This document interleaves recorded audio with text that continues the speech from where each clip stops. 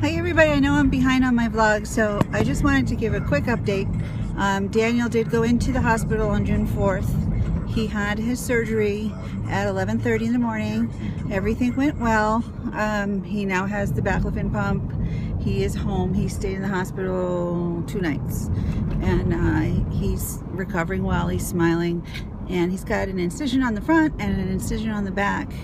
And everything looks okay. He's got a slight fever, but he is, doing as expected.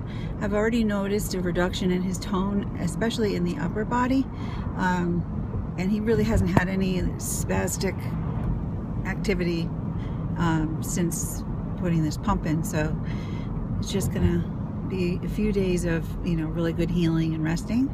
And everything's going okay, but I vlogged the whole time, but I'm a little behind, so I just wanted to give everyone an update because people are like, did he have a surgery? And a lot of people are sending me messages. So we are heading out to get some groceries because my parents are coming to visit today, and that's really great because we haven't seen them in a while.